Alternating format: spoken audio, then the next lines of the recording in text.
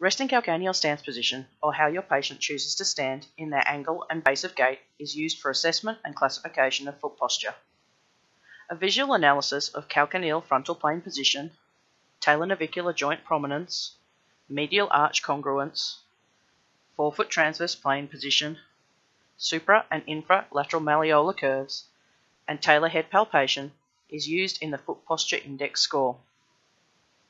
Resting calcaneal stance position versus neutral calcaneal stance position was a common test used to compare how the patient stands to the theoretical position of neutral, where the subtalar joint is neither supinated or pronated, as in Root's criteria of normalcy.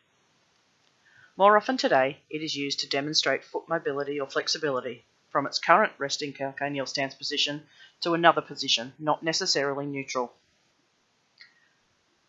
These results can be applied to an overall management aim of accommodation of a rigid foot when the resting calcaneal stance position and the neutral calcaneal stance position doesn't differ, or the functional influence of a mobile or flexible foot when the foot is capable of change from its resting calcaneal stance position. Management of a flexible or mobile foot may include physical therapies, footwear choice, prefabricated or custom orthotics, applying force to functionally change aspects of stance and gait.